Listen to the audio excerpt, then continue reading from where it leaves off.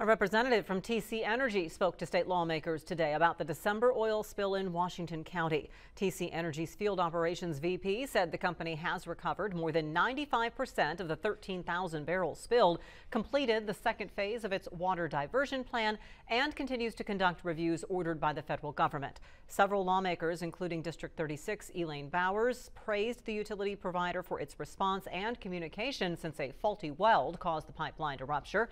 Senator Jeff Pittman did ask, however, how TC Energy plans to prevent any future incidents. Doing something that's going to enhance. I know you say you got to do better, but it seems like we keep having them, and I just want to know how can you do better?